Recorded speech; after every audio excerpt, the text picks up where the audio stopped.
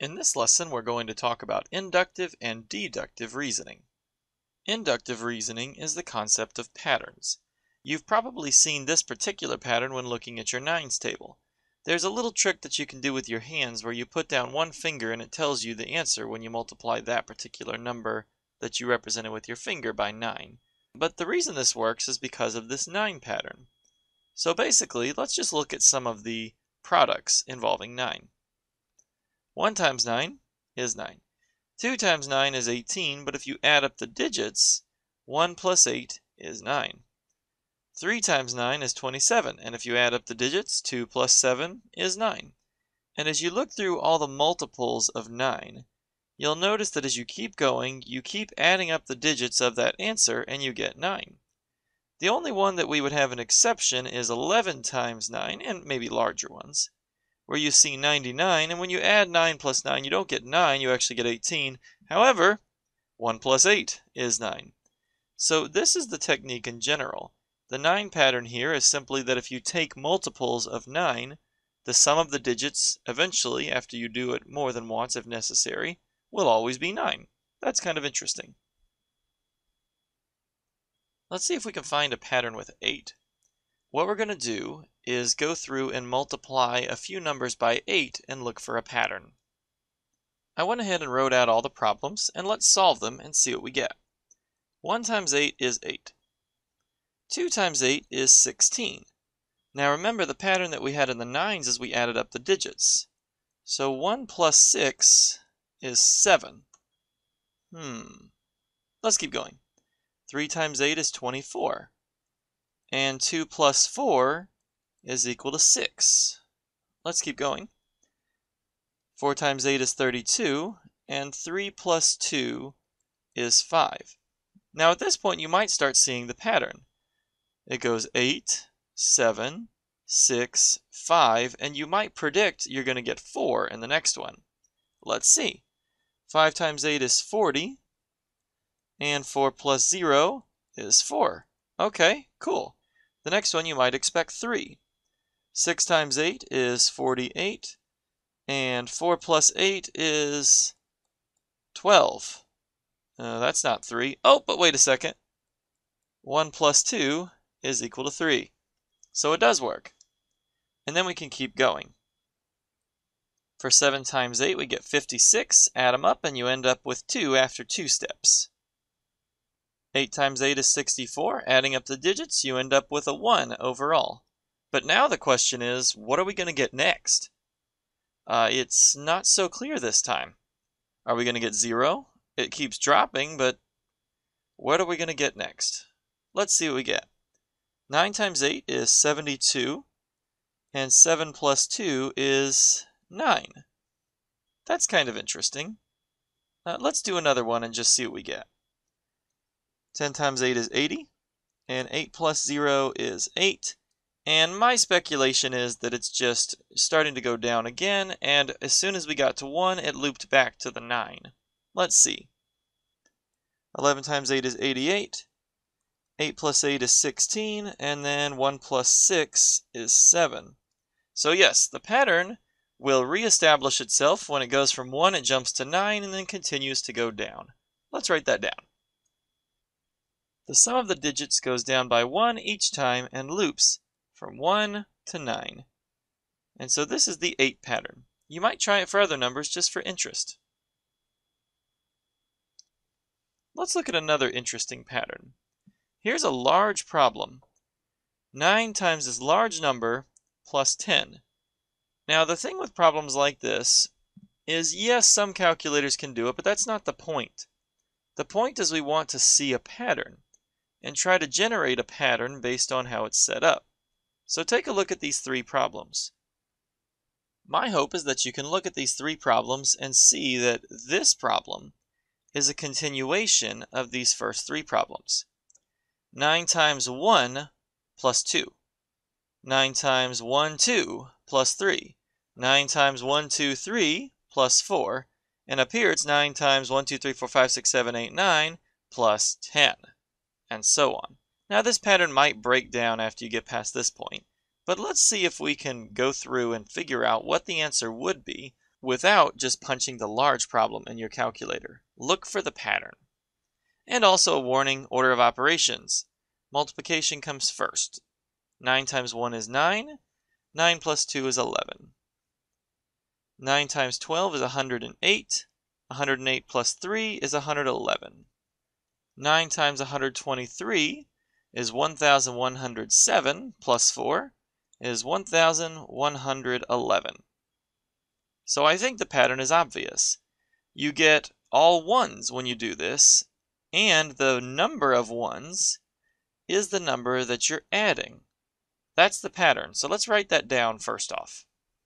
The number of ones in the answer of all ones is the number that you added. So now let's take a look at this pattern.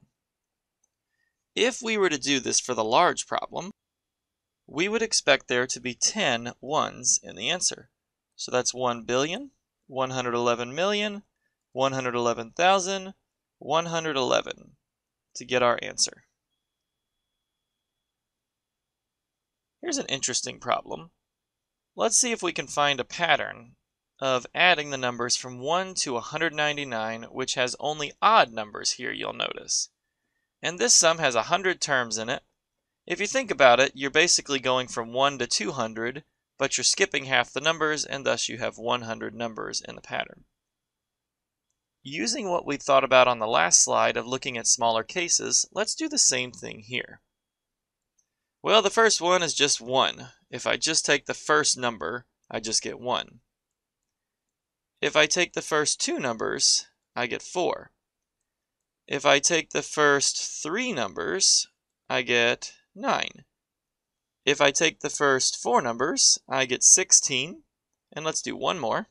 If I take the first 5 numbers, I get 25. Now, what I want you to do is take a look at this pattern. This pattern is a number sequence that should be familiar to you, and if it's not, you want to get into a habit of spotting this one because it's kind of common. These numbers, 1, 4, 9, 16, 25, they are all perfect squares. And so what I want to point out is this is 1 squared, 2 squared, 3 squared, 4 squared, and 5 squared. So let's say I had added up these numbers plus 11, then you would expect to get 6 squared, which is 36. Let's write down the pattern. The sum is the square of the number of terms in the sum. With that said, that now makes this problem kind of easy. If I add up all the numbers from 1 to 199 that are odd, there are 100 numbers there, so I get 100 squared, which is 10,000. Now this problem would be a lot harder to do in a calculator. Plus it would be a bit impractical, you might make a mistake. This is faster to look for patterns. The problems that we just did are what we call inductive reasoning. Inductive reasoning is basically the idea of look at smaller examples, gather enough information, and take a guess. Now that guess should be relatively accurate, but it's kind of hard to say sometimes. What we now want to look at is a very small introduction to deductive reasoning. You could make a whole course on deductive reasoning, but the idea is you use some sort of general logic system. And in order to go further with that, I would honestly have to give you our general logic system, which is a bit time consuming. But anyway, we can just take some sort of intuitive ideas for this class. You take some information and you formulate a conclusion. Let's try one. We're going to assume that the statements below are true. If it is raining, then it is cloudy. I'm assuming that's true, and within reason, it is. If it's raining, there's got to be clouds somewhere dropping the rain. And then we're also going to assume it is raining. So if we know that if it's raining, then it's cloudy, and we know it is raining, we can come to a conclusion from these two statements. Therefore, it is cloudy. Pretty straightforward. This is a concept called modus ponens, sometimes just referred to as direct implication, that if you got this question right without having to hear it from me, you're already pretty used to using this kind of logic. The last thing we want to talk about is at times you can have a conclusion that's actually not true. We need to be careful and make sure that we always think about this fully. So these kind of questions, I get a lot of people looking at it and they mess up with some of the facts. They sometimes look at the first sentence and just say, well, that's the one that's got the problem. But remember, when we're talking about logic, we assume the first statement is true. And the therefore is what we're really looking at. If a person gets rained on, then they will be wet. Okay, we're assuming that's true. Therefore, if a person is wet, then they were rained on. All I've really done is switched the order of the statement.